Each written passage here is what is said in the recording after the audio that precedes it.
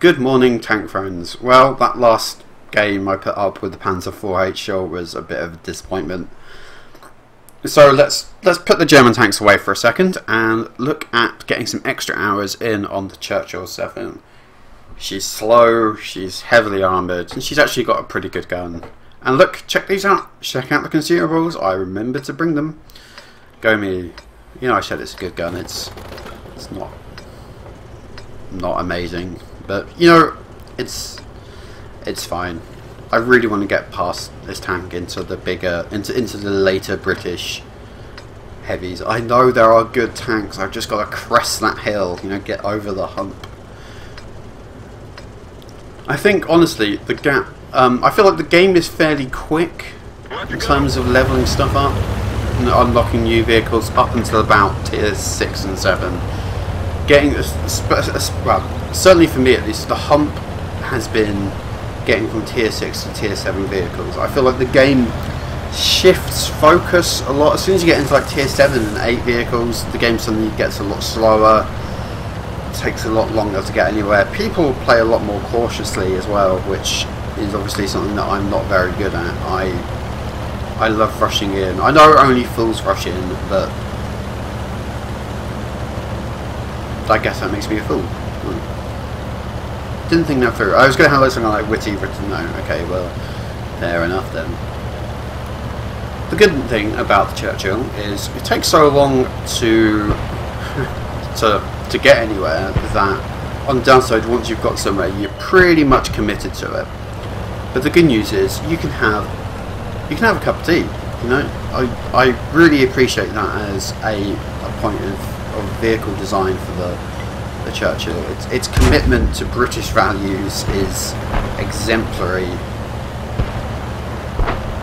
That road is not. Is that road safe? I think it might be. I think up until those crossroads. Oh, I take it back.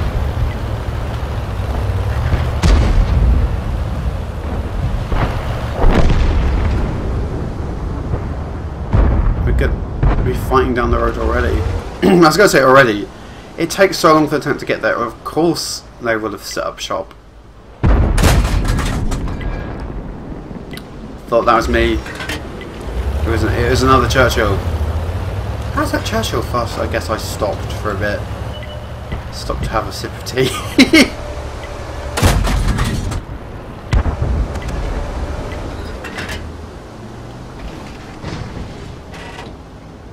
You're going to reverse right in front of me as he comes out.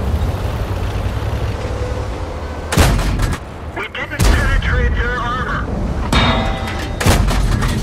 We didn't penetrate your armor. Yes, it's going to cause me problems.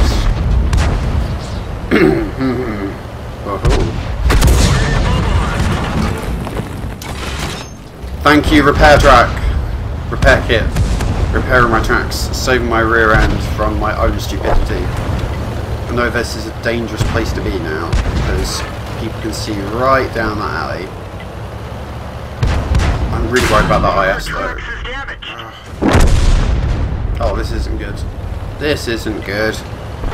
Stupid team, yeah I know. Sorry.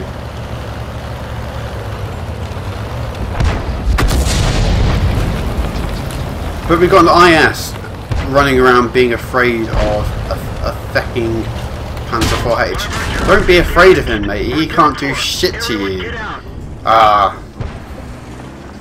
So this actually leads me to one of those things that I was thinking about a while ago. And I never really... Ooh, that's the Rudy! With the dog! I really want to sort of hunt down online some episodes of the program that I was from. Anyway, so one of the things I was thinking about is algorithms and how you work out essentially a rating for all the tanks. I know that there's the system used by XVM, Wargaming have their own rating system, and presumably these are all based off algorithms which they're not going to really, they probably shouldn't really go into exactly how they work. But one of the things that I was thinking about involving tanks was the idea of things that can't actually be measured by an algorithm particularly well, and one of them there was what the Panzer IV-H was doing. We had this IS. This IS was healthy, but the Panzer IV-H was keeping him stood still and not doing anything. He wasn't going anywhere, and the Panzer IV-H was locking him down. So to me, that's basically a peace trade. You're trading a tier 5 Panzer IV-H, which is a really nice little tanker anyway, for a tier 7 IS. The Panzer IV-H can't really do anything to the IS, but it's kind of got him locked down. He doesn't want to go anywhere. And that, for the Panzer IV, I feel has value.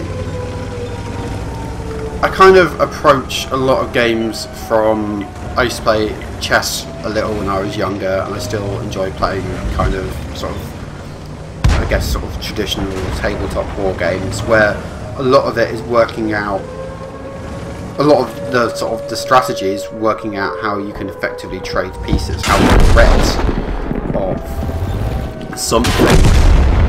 Yeah, I swear to God, if I click on someone they die, it's like the finger of God. And in World of Tanks, I feel like this is equally true, that it's not just necessarily about,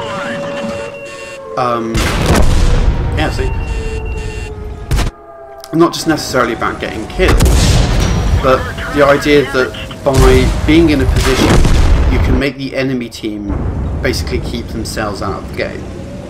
And sometimes that's bad. You don't want to trade your biggest, heaviest hitters. You don't want to have them pinned down, not able to do anything, for fear of light tanks that can't really do anything to them.